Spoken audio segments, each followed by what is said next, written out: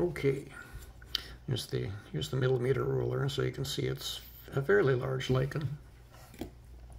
But this is Parmotrema austrosinense, and so this is it's smooth generally on the surface. Parmotrema glauca actually kind of comes out in the key near this one, so it's not that, and its underside is black. You can see there's no other structures down there, but what's interesting about this one is it doesn't really look too much like a normal austrosinense.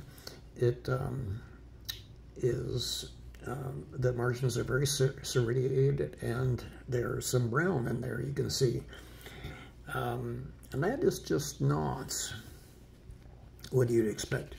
But this is from far western Kentucky, Oak Grove area, elevation 541 feet. This is an example of air pollution damaging lichens, and so it's growing. This species is fairly common in the area, but it is being damaged. So it should be uniform in color, and it shouldn't have anywhere near the serradiation along the margins that you're seeing. Just a